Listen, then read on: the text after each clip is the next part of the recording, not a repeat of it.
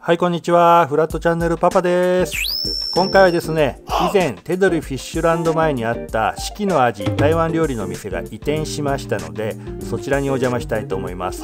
今回はですね、能美警察署の近くのカーブスの1階、こちらの方に移転しております。場所はですね、以前の手取フィッシュランドから直線でずっと能美警察署の方に向かいます。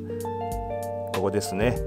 ここからどうでしょう、距離的に言うと1キロぐらいですかね。1キロぐらいずっと行くとですね、左手にカーブスが2階、1階が四季の味、大きい広い駐車場があります。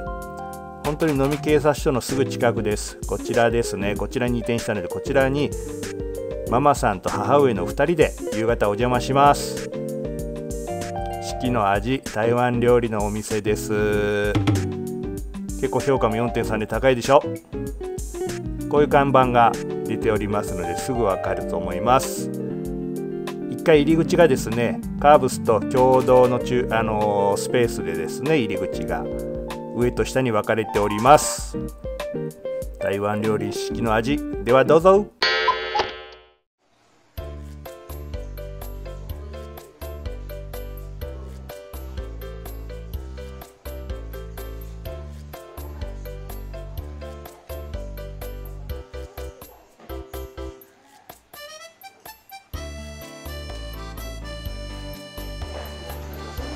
座敷もある。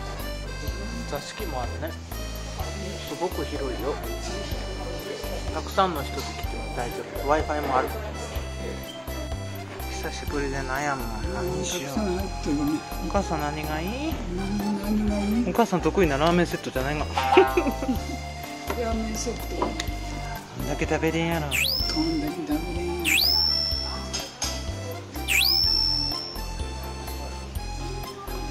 五目ラーメンとかもあるよ。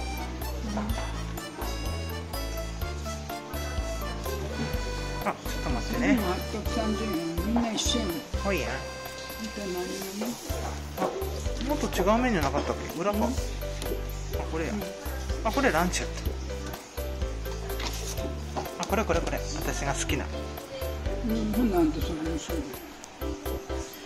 ラーメンついてる。うん。私これにする。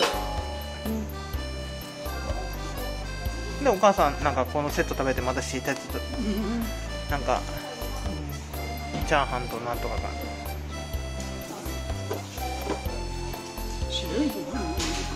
白いご飯のがいい？どうや？どっちがいい？なんでもいいよ。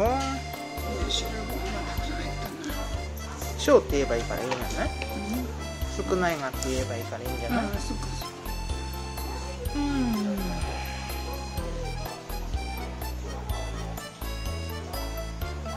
あ、でも少なくしんでいいよ。私のやつご飯ないやつやから。ほら。だからもらえるから、お母さんおかずとご飯で大丈夫よ。何がいい？八宝菜？それも美味しそう。八宝菜いがんない？八宝菜にして。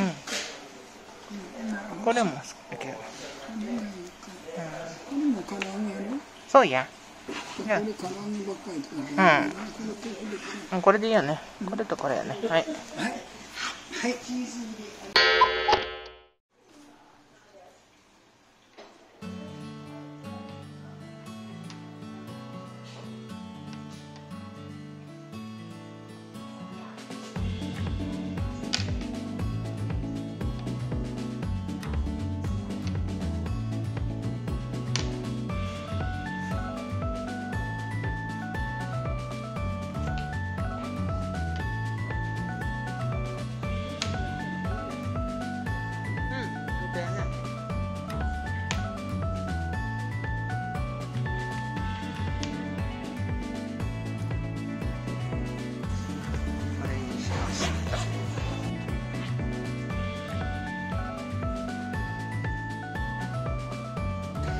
これすごいよね。中華飯って油淋鶏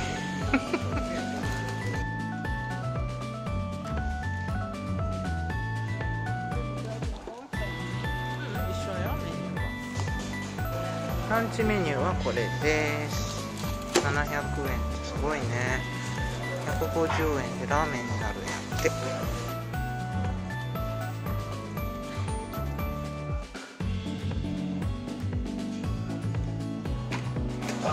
新しいメニュー、海鮮冷麺もあるよ。ざる中華もあるよ。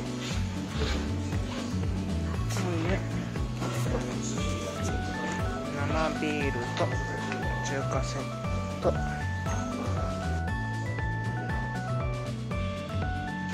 んなメニューから料理2品とビールで1080円です。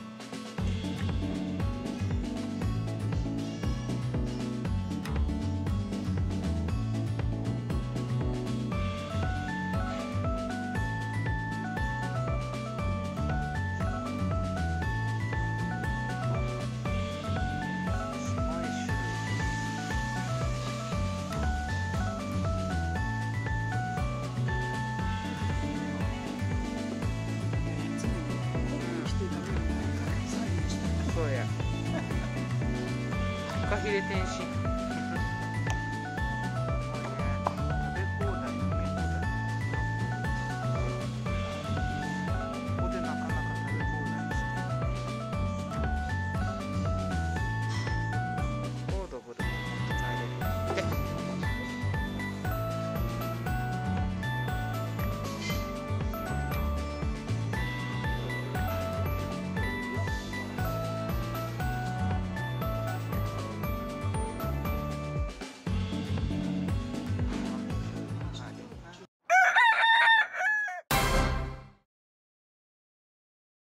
中華さんです。あ、違った。八宝菜で揚げ物はまだ後から来ます。ご飯多いです。台湾ラーメン来ました。いただ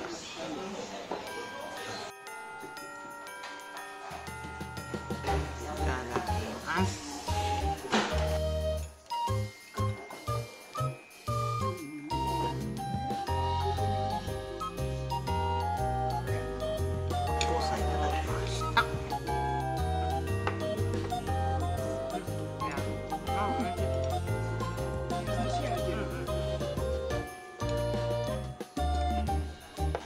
台湾料理は多いからね、2人で幸せに買ったら無理だよね。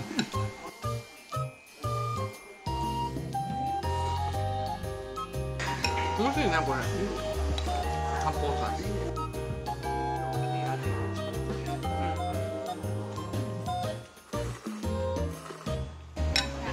はい、ありがとうございます。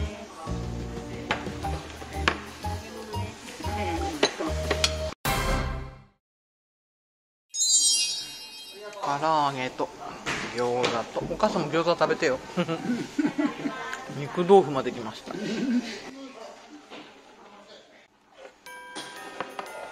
子弁でこれ。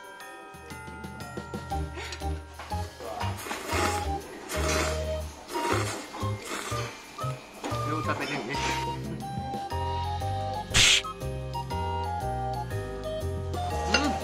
餃子おいしい。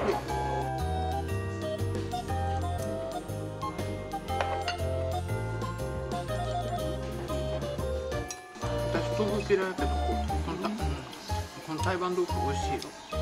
肉味噌がすごくいい。母さんも苦手やかもしれんけどすっごい美味しい。豆腐びっくりするぐらい美味しいよ。この肉味噌がめっちゃ合う。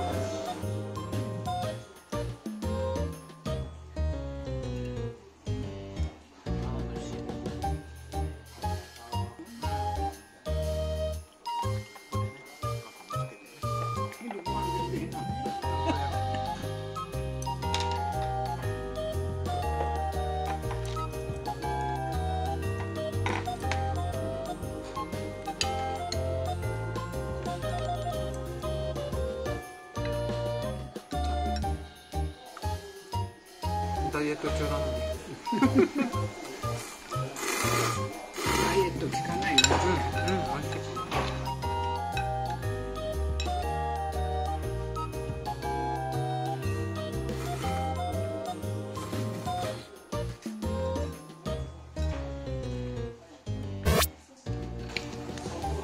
唐揚げすごい大きいね。大きい。げんこつちょっと美味しい。美味しい。うちがね、美味しいね。ちっちゃいね。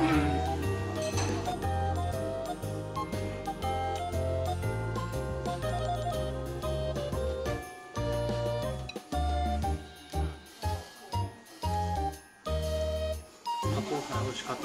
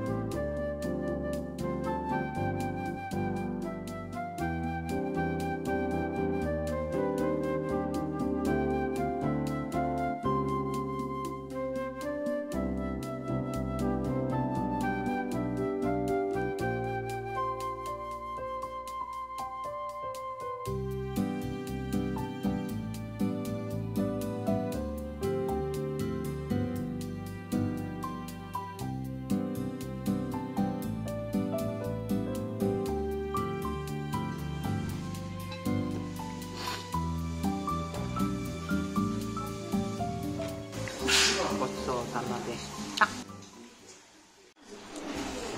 スミン茶いただきました。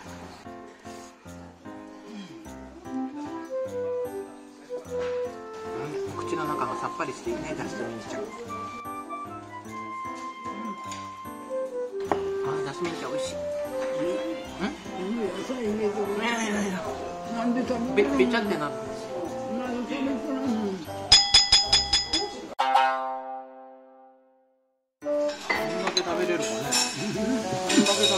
唐揚げ1個しか食べれんわ。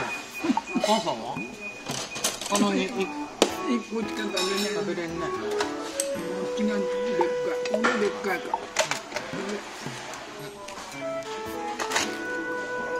餃子は1個食べれる？2個食べれる？1個。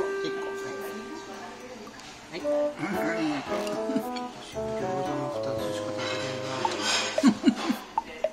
はい、ごちそうさまでした。今回はママさんと母上2人で夕方台湾料理四季の味移転後初めて来ました。カーブスの1階です。台湾料理四季の味美味しいですので行ってみてください。じゃあね。